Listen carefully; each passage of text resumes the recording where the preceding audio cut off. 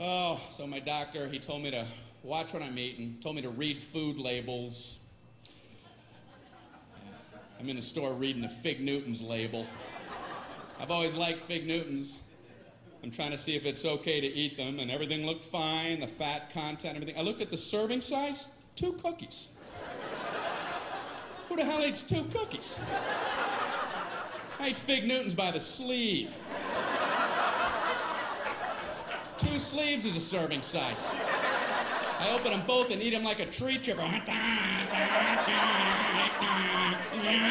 Fig Newton shavings coming off the side.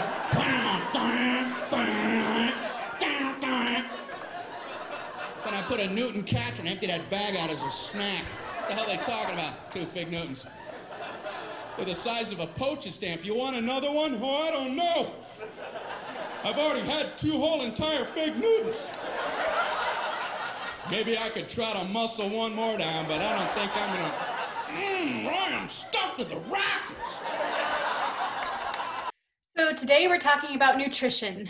And ironically, I literally just polished off an entire candy bar just before deciding to film this. I'm not sure about the timing, if I question my judgment, but you know, that's life. We don't always make the best choices, but our goal is to understand nutrition, to understand nutritional deficits, and guide our patients in making the right nutritious choices for their body. So go ahead and study with me today. If you need a candy bar, you know, you do you, boo, because I sure did. Go ahead and get out Giddens chapter 16 and Davis chapter 27. We'll be talking about the concept of nutrition. So for this concept, you're going to be completing your study guide, again, version B, and then completing these objectives for the lesson. You can pause here if you want to write these down. They're pretty much the same ones that we get kind of every time we're doing a lot of these, so nothing new here to see. Let's go ahead and begin by defining and describing the concept of nutrition. So nutrition is the science of optimal cellular metabolism and its impact on health and disease. In other words, it's the study of food and how food affects the body and how that effect influences our health. And adequate nutrition is essential for wellness. So the scope of the concept ranges from optimal to suboptimal nutrition, and on a continuum from insufficient nutrition to perfect nutrition to an excess nutrition. And either ends of that spectrum, from insufficient nutrition to excess of nutrition, are both considered to be malnutrition. Now, as a review of the anatomy and physiology related to nutrition, we of course have oral intake, the digestion of that food, the absorption of that food into the bloodstream, the elimination of any food waste, and then the cellular metabolism, where the individual cells of the body are using the macro and micronutrients that were ingested. Now, as I mentioned, there's 2 types of malnutrition on the scope of nutrition. Insufficient nutrition is on one end of the spectrum, and it can be caused by an insufficient calorie intake, insufficient intake of one or more specific nutrients. There can be starvation-related malnutrition, acute disease-related malnutrition, or even long-term chronic disease-related malnutrition where there is insufficient nutrition. And an excess nutrition is another kind of malnutrition on the other end of the spectrum, and that arises from an excess of calorie intake where the calorie amount of intake of calories exceeds the body's need for those calories. This can also happen on a micronutrient level where a specific vitamin or mineral, for example, the patient has consumed an excess of one specific micronutrient, which it can also be an excess of nutrition. Now, of course, every macronutrient and micronutrient has specific functions and are important for good, adequate nutrition. And a deficit in any of those can cause effects of malnutrition. So protein is what helps build, either the building blocks of our body. Carbohydrate is our body's fuel.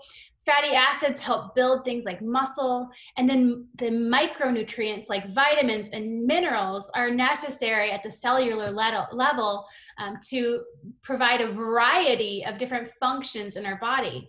And there can be effects of deficiency or excess related to the specific function of that micro or macronutrient. So what do nutrients do anyway? Well, they're the building blocks for cells and for tissues. They give us energy. They help maintain, manufacture, and repair cells. And they're found in foods. And then they're converted in our bodies and to be able that the body can use them through metabolism. Carbohydrates are one of the macronutrients, and they're the primary body source of energy, and they're converted into sugars in the body. Proteins are the building blocks of our tissues. And then lipids are fats, the key component of lipoproteins, and they are the backup fuel source for the body and also provide organ insulation and thermoregulation to protect us from cold weather. Now, the carbohydrates, the protein, and the lipids are the macronutrients, the big things that we need for life and sustaining. But there's also micronutrients that regulate different body functions, and they're only needed in very small amount, which is why they're called micronutrients. And it's things like vitamins and minerals. While small, they still have a significant effect on the body.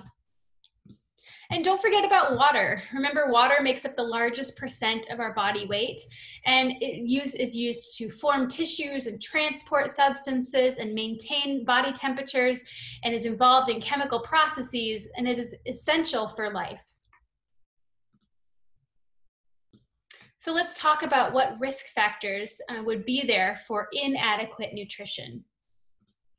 If we talk about populations that are at risk, all individuals are potentially at risk for malnutrition, but certainly socioeconomic status or race or ethnicity can influence the risk. And it seems that the populations at the greatest risk for problems with nutrition are the typical ones you're seeing at greatest risk for most things, the very young and the very old. Now, there are certainly a variety of things that affect nutrition, developmental stage, and this includes lactating women when they're breastfeeding. Their nutritional needs and demands of their body are different. Educational level and just basic knowledge of nutrition can really vary from person to person, and it certainly impacts the ability of a person to provide good nutrition for themselves based on the knowledge that they have. Now, there are a variety of other factors that affect nutrition, things like knowledge of nutrition, lifestyle choices, vegetarianism, which can be done just as an ethical decision, as a health decision, or even for spiritual reasons. Some people really eat for health or eat for weight loss. There are ethnic, cultural, and religious practices that all involve food. Think about how central food is to our everyday lives. Now, certainly disease processes have functional limitations that can impact what nutrition is for one person over another person. The nutritional needs of one person, depending on their disease states, may be different than the nutritional needs of another. And then medications can certainly impact nutrition, as well as the different special diets people are on. So what kind of things would you notice when an individual is experiencing inadequate nutrition? Well, the first thing you'd want to do is take a good health history and really get an understanding and interview the patient to find out what's going on. Ask about their nutritional intake. Ask if they have any diet restrictions. Have they had any changes in their appetite or in their intake? Any changes in weight? What about their medical history? Is there anything pertinent and relevant from their medical history that might influence their nutritional status? What are their current medications? What are their current medical treatments? Do they have any food allergies? And what's their family history or social history? Because all of these things really factor into the diets that we eat on a daily basis. In terms of examination findings, you're going to be driven by that chief complaint and the presenting symptoms. So what is the patient complaining of, and what symptoms are you noticing? You can do a general observation. Do they look well nourished? Do they look like they are healthy, or do they look undernourished or overnourished? And then you can take anthropomorphic measurements like body weight. You can do measurements of different body parts with a tape measure, and you can also do the body fat measurement as well. And some findings of poor nutrition would be alterations in vital signs, poor skin turgor, or poor or delayed wound healing. A concave, meaning in, like dipped in abdomen, or ascites, where there's a giant swelling of the abdomen. Or you could also note a change in muscle mass, because remember, we have to have good nutrients in order to build muscle. There are a number of diagnostic tests associated with nutrition. Albumin measures protein. Blood glucose measures sugar in the blood. Hemoglobin A1C kind of gives you that bigger picture, the longer picture of glucose control over time in the blood. A lipid profile is going to tell you about how much fat you have in your bloodstream. Electrolytes are things like sodium and potassium, those trace minerals that are so vital to our functioning, but we need in small amounts. And then hemoglobin and hematocrit, which indicate things like red blood cell count and how, if we're anemic, if we're iron deficient. So all of these are types of diagnostic tests that can clue us in about nutritional status. So let's go ahead and talk about what kind of nursing and collaborative interventions are appropriate to optimize patient nutrition, or maybe our own nutrition. So the first thing is, remember, we have to identify the cause of the imbalance. So no matter what the problem is, we got to figure out what's the root cause of the problem, and that's what we're going to try to identify, and that's what we're going to really treat in order to make a difference. Now, in terms of primary prevention, remember, primary prevention is we're trying to prevent things from being a problem at all. We want to encourage a healthy diet. The current dietary guidelines for Americans, or My Plate, is what the government has put out for healthy diet recommendations. And then we want to encourage patients to have regular physical activity for 30 minutes on most days of the week. And your Davis book really has some nice guidance on these primary prevention, which are listed below on the slide. Now, in terms of screenings, what kind of things do we screen for to look for problems early and catch things early so we can change them before they become too much of a problem? Well, we can do a lipid screen, checking for their cholesterol levels. We can check their blood glucose to talk about if their sugar is under control.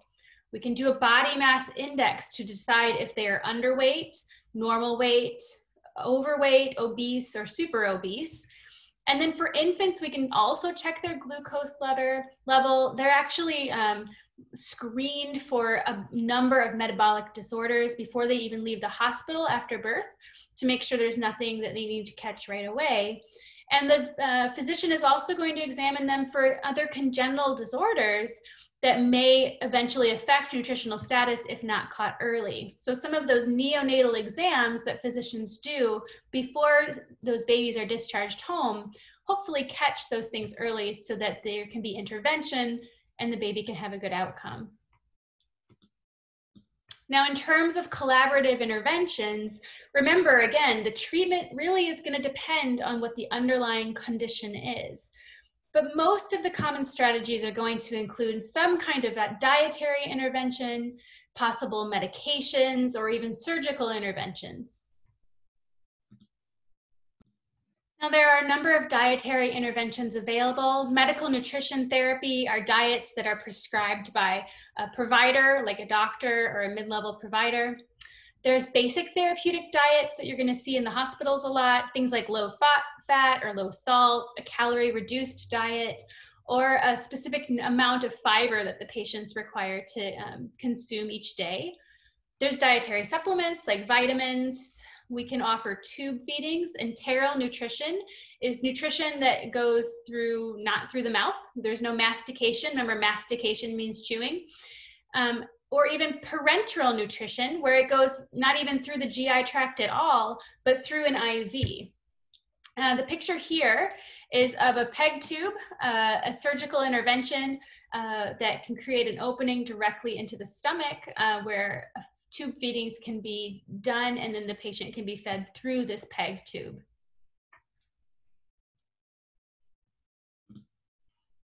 Now, there are a number of special diets that you're going to see on your hospitalized patients. We're going to talk about these more in class, but some of the ones you're going to see are most commonly are going to be things like regular diet or NPO. NPO is Latin for non per os, but what you need to know is it means nothing by mouth. Okay, so it means no medications, no liquids, no foods, nothing by their mouth. A lot of times our surgical patients are on NPO diets before they go to surgery. And if they can end up eating something while they're supposed to be NPO, it could actually push their surgery back and delay their treatment. So we want to make sure our NPO patients stay that way. Table 27.5 in your Davis text has a really good explanation of diets that can be modified by consistency or by disease. So I'd ask you to pause here and take a look at that. And we'll be talking more about special diets in class as well. Now, certainly there are bariatric surgery options for patients who are morbidly obese and would benefit from, a quicker weight loss to gain optimal health quickly. That's a conversation between the bariatric surgeon and the patient. And usually those patients are on a treatment program, which includes counseling and support groups and weight loss on their own before they even have surgery to really support and make the new dietary changes stick. And there's a number of different surgical interventions that can happen to allow the patients to lose weight very quickly. There can be surgical complications, and then really the patients can have some nutrient deficiencies because they consume such small amounts of food that what they do consume has to be nutritionally dense and give the body what it needs. Sometimes you'll see patients coming in for things like vomiting after these types of surgeries where they're unable to keep food down. Now, there's certainly some pharmacologic agents we can use when it comes to nutrition. There's different weight loss medications on the market, either over the counter or by prescription. Anti-lipid agents actually reduce cholesterol in the bloodstream. There's micronutrient supplements. I mean, there's whole stores that are just full of vitamins and different supplements people can take. Sometimes those are prescribed and sometimes patients are taking them on their own. And it's important to know what your patients are on, so ask them. And then certainly parenteral nutrition is the prescribed IV medication that is really nutrition that goes through the IV rather through the GI tract. Here's a list of the interrelated concepts for nutrition, things like glucose regulation, immunity, thermoregulation, culture, spirituality. All of these things interplay with the concept of nutrition. Now, here are a list of featured exemplars, and the one we're going to talk about specifically for this class is obesity, but there are a number of other exemplars here that you'll see in nursing throughout your career. And finally, let me just get my screen out of the way. Here is a quick concept map that just gives you a nice flow sheet of summarizing the concept of nutrition.